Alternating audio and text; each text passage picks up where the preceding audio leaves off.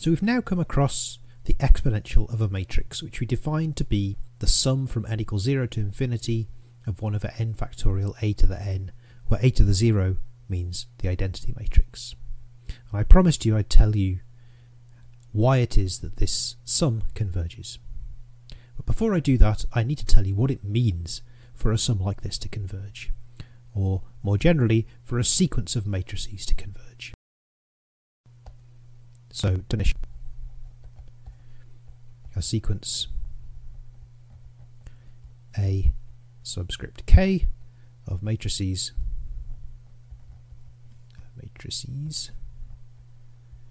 converges to a matrix A if, now the definition is going to look exactly like the definition of convergence you're used to, for all epsilon positive there exists an n such that the size of ak minus a is less than epsilon whenever k is bigger than n. And the only difficulty is in understanding what is meant by the size of a matrix. So if this were just numbers, this would be the absolute value of ak minus a, but because we're working with matrices, absolute value doesn't make sense. We need to specify what this really means. So what I'm going to do is I'm going to put double vertical bars on either side of ak minus a, and I read that aloud as the norm of ak minus a. So norm can mean a couple of different things.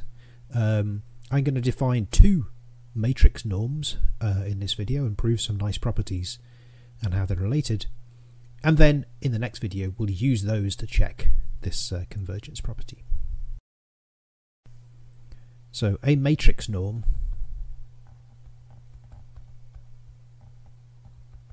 is just any function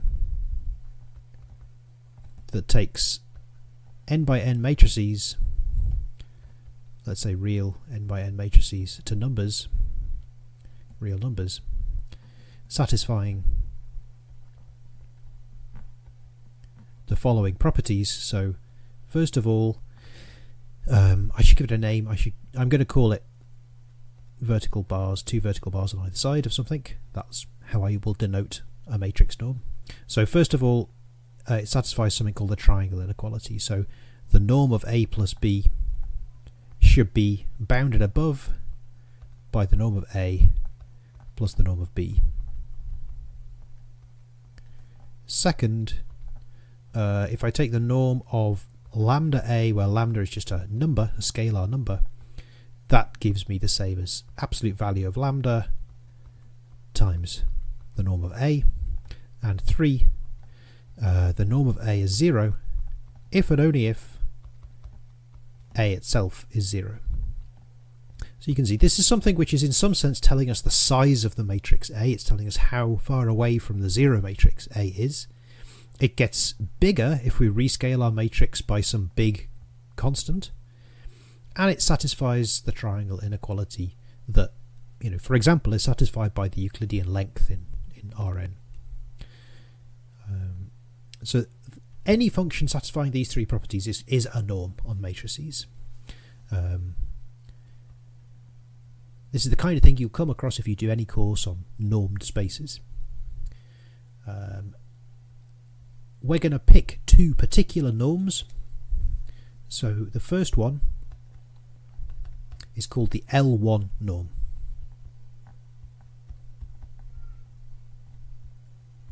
Of a matrix A. And this is just defined to be, I'm going to write it in this way, A with double bars around and a subscript L upper 1. This is just defined to be the sum over all the matrix entries Aij of the absolute value of the matrix entry Aij. Okay, so what kind of matrix is big in the L1 norm? Well, it's anything whose entries are big. Right, you just take the absolute values of the entries, you sum them, and that's your L1 norm.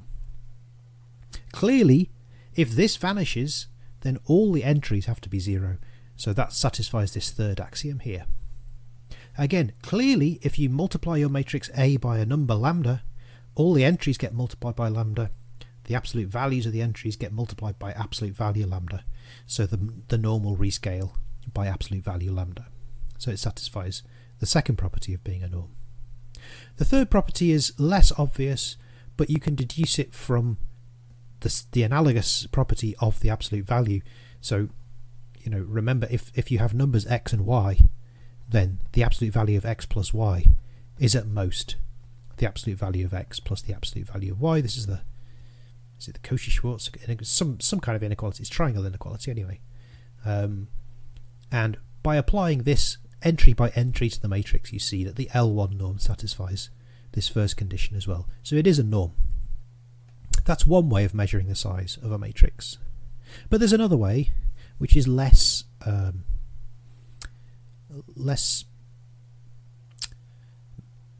an obvious thing to do. So this is called the operator norm. The operator norm of A is defined to be, I'm going to write it as A with doubled bar signs around it and then subscript op to distinguish it from the L1 norm. So this is a maximum over a certain set of numbers. So what are these numbers? Well, you take all the unit vectors in Rn. In other words, the vectors of length 1. So here I'm writing vertical bars around u to denote its Euclidean length in Rn. In other words, the sum of the squares of the components of u square rooted. So you take all the unit vectors and you apply a to them. And then you take the length of those and you look for the biggest length. Okay, so in other words, you're taking the unit sphere in Rn, maybe that's the unit circle in the plane or the unit sphere in R3. You apply your matrix to it and it becomes some kind of ellipse or ellipsoid, and you look to get as far away from the origin on that ellipsoid as you can. And that is defined to be the operator norm of A. So let's do a quick example. So here's the plane, here's the unit circle in the plane. So this is the vectors sitting on this circle are called u in this formula. Make it sit at the origin. Our map A, I'll take something like 1, 0, 0, 2. So what happens to the unit circle under this map? Well, the x-axis stays where it is, the y-axis gets rescaled by a factor of 2, so our unit circle ends up being rescaled, so it becomes an ellipse that's twice as high as it is wide, like this. So, how far away can I get from the origin on this ellipse? Well, clearly the furthest point is at the north or south pole of the ellipse. And how far is it? Well, it's been rescaled by a factor of 2, so this distance is 2. So the matrix norm of A, or the operator norm of A is 2 in this example. Okay, let's think. Is it a norm? Well, what does it mean if this operator norm vanishes? It means that all points on the unit sphere get sent to something with length 0. The only thing that has length 0 is 0, so everything gets sent to the origin. So that definitely tells us that A would have to be the 0 matrix if the operator norm vanishes. If you rescale A by a constant, then certainly the lengths of AU all rescale by the same constant. So in particular, the maximum of those lengths gets rescaled by this constant. And what about the triangle inequality? Well, again, it's a bit harder to see, but it is true. Let's prove it. I'm going to need another page. So let's see what happens if we take the matrix A plus B and I apply it to a unit vector u. I take the length of that. What do I get? Well, it's the same as the length of AU plus BU, which now by the triangle inequality in Rn for just the ordinary Euclidean length is less than or equal to the length of AU plus the length of BU. Here remember U is a unit vector, has length 1. And now looking at the definition of the operator norm, the biggest possible value of AU is the operator norm of A by definition. So this whole quantity is bounded above by the operator norm of A plus again the operator norm of B, because BU is bounded in length by the operator norm of B. So all the things, so if we're trying to calculate the operator norm of A plus B, this is the maximum over all unit vectors of the length of A plus B times U.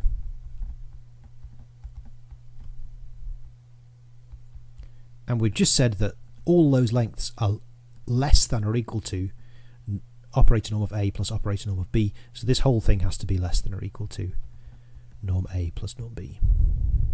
So this proves the triangle inequality. Okay, so again, this is a norm. These are two norms, the L1 norm and the operator norm.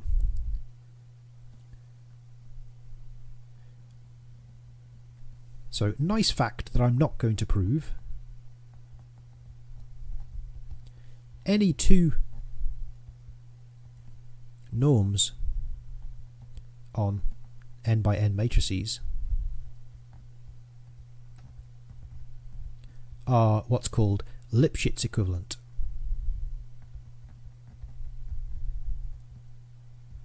What does this mean?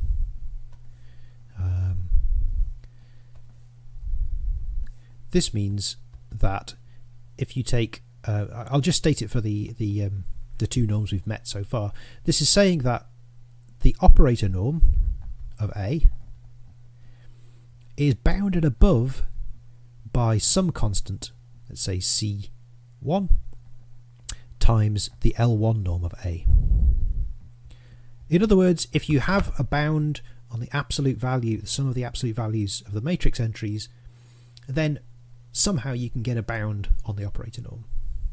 And conversely, so it's bounded below it as well. So C2 times the L1 norm of A is a lower bound of A op for some constants C1 and C2.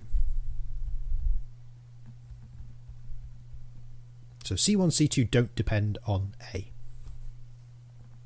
And conversely, or not conversely, but and the other way around as well. So there are constants D2 and D1 such that D2 times the operator norm of A is less than or equal to the L1 norm of A, which is less than or equal to D1 times the operator norm of A.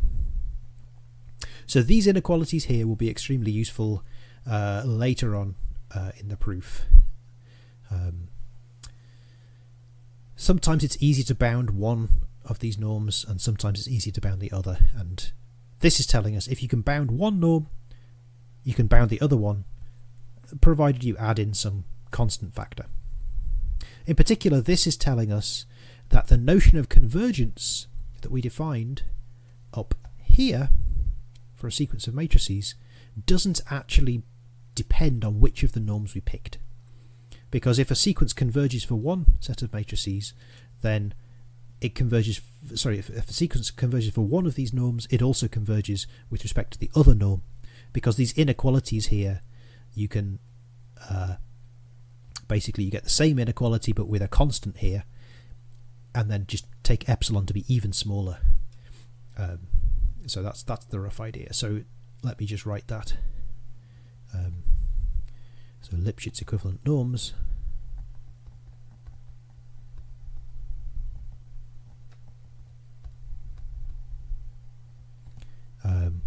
give the same notion of convergence.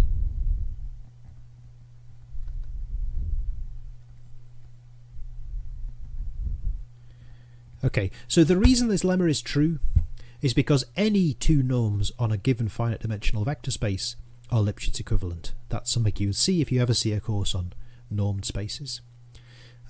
If you look at more interesting vector spaces of operators on Hilbert spaces and things, then you get interesting different Lipschitz classes of operators.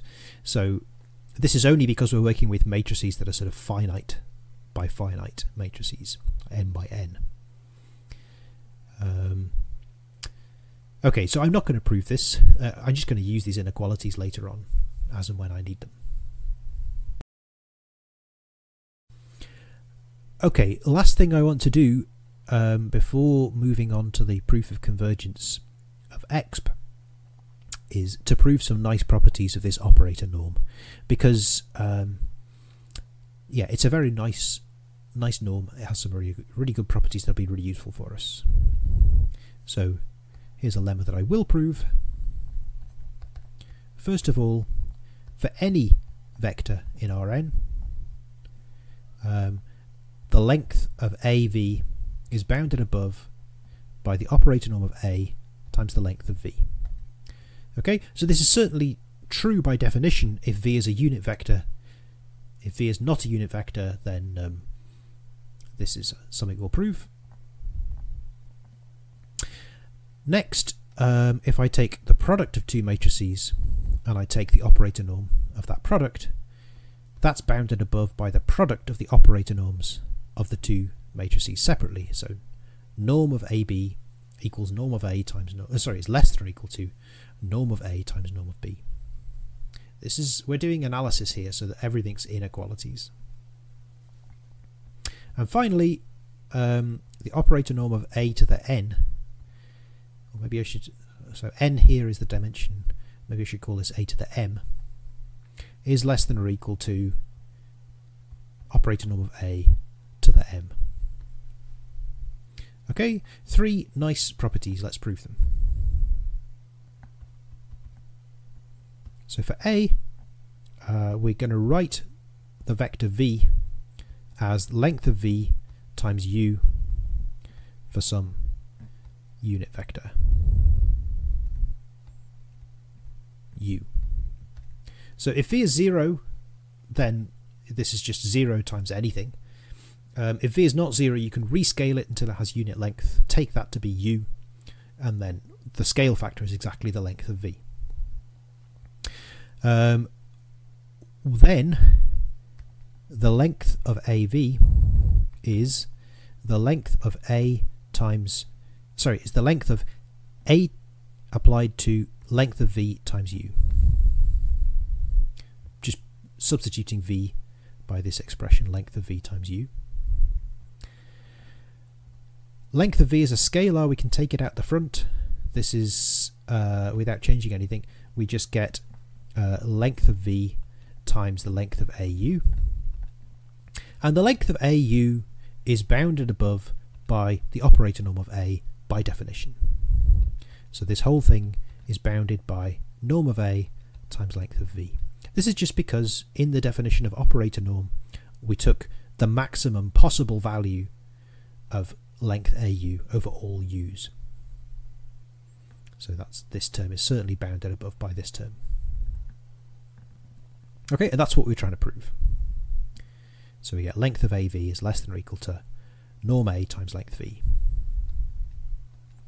For part B, if I want to find the operator norm of AB, I need to apply AB to a unit vector u and bound that from above. So what I get by the part A of the lemma is that this is bounded above by norm A times the length of BV. And again, applying part A of the lemma to the length of BV, I get that this is bounded above by length of A, norm of A times norm of B times the length of V. V is U and V are changing names, aren't they? This is a U, not a V. It's a unit vector. And because it's a unit vector, the length of U is 1. So this expression here is just norm A times norm B. So the quantity we're maximizing to find the norm of AB is bounded above by norm A, norm B. So this tells us that norm AB is less than norm A, norm B. Okay, last of all, norm of A to the m is, well, Using the previous part of the lemma, we can just split off a factor of a, and we get this is norm of a to the n minus 1 times, sorry, less than or equal to norm of a to the n minus 1 times norm of a. And then we can keep going, and in the end it splits into norm of a to the power m. But at every stage we're introducing inequalities, so we just end up with an inequality. Okay, so that proves this lemma, these nice properties of the operator norm.